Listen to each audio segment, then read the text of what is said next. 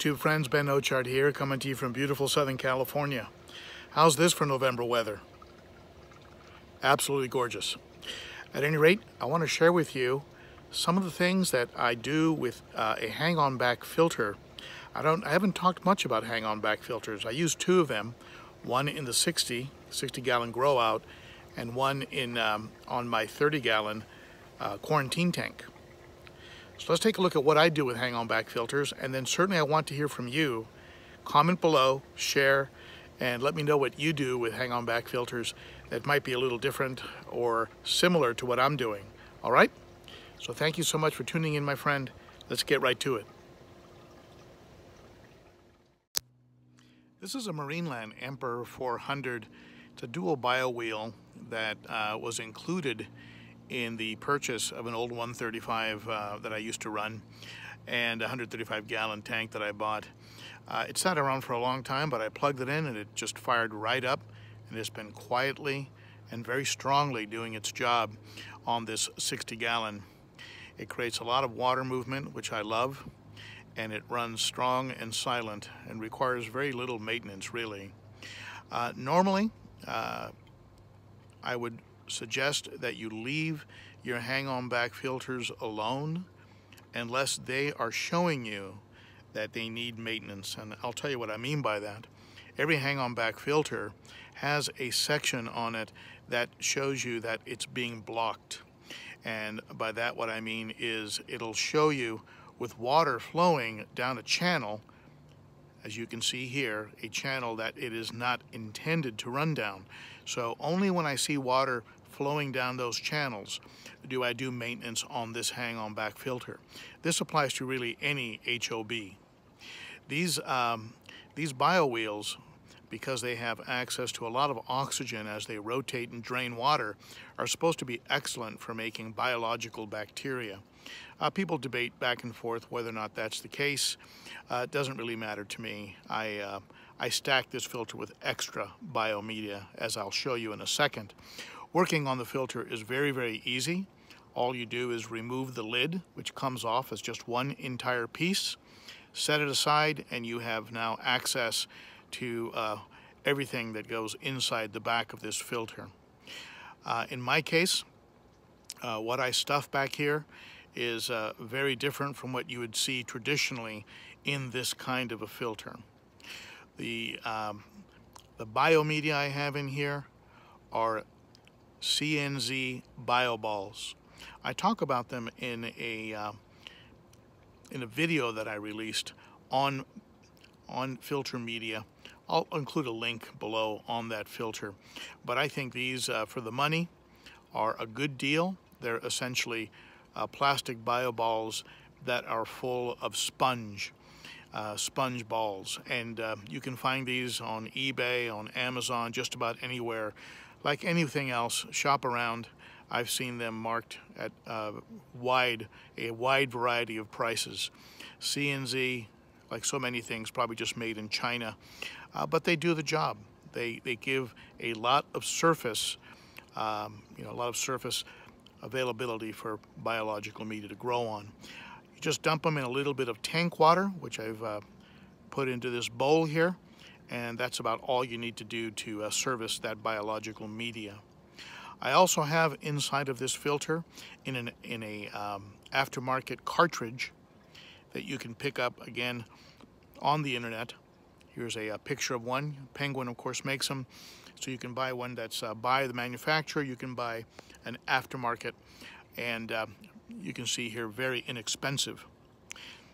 So I buy these cartridges and I load them up with pinky floss, and the pinky floss will take the water and really polish and filter it before that water runs over the biological media.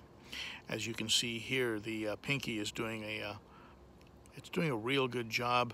It hits the coarse white portion of the filter first. As you can see by the discoloration, the amount of detritus that it's picked up and taken out of the water, and then it hits the finer pink floss before running the water over the biological media and having the water return to the tank.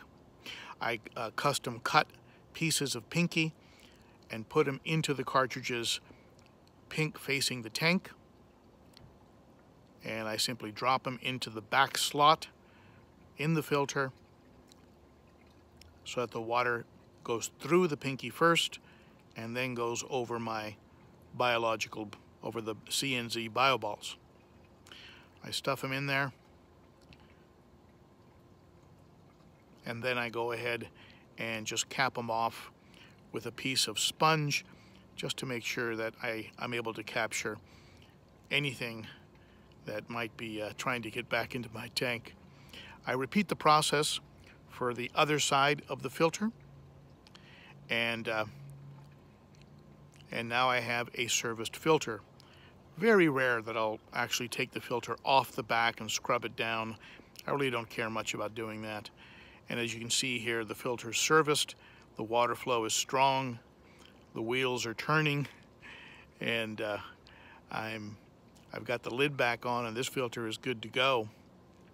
And as you can see, it is creating a lot of surface agitation, a lot of breakup of surface tension, which of course helps to create gas exchange and oxygenate the water.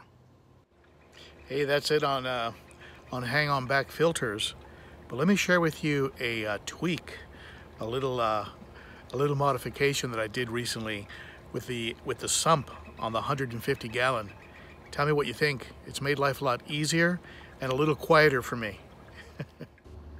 I went on the internet and I located the distributor of Rio pumps, and I was able to purchase from them for like 10 bucks a vibration plate assembly that attaches to the bottom of the pump, and it has rubber feet and suction cups, and it makes the pump virtually silent. I also added an electrical cord strip, and this strip allows me with the push of one button to turn off everything that I want off during feeding or maintenance. When I'm doing maintenance on the tank, vacuuming, things like this, I want the heaters off, and because the water levels can drop in the sump, the heaters are controlled by a controller that is plugged into that strip. So the pump is turned off, the controller is turned off, and so is this power head over here. It is turned off as well.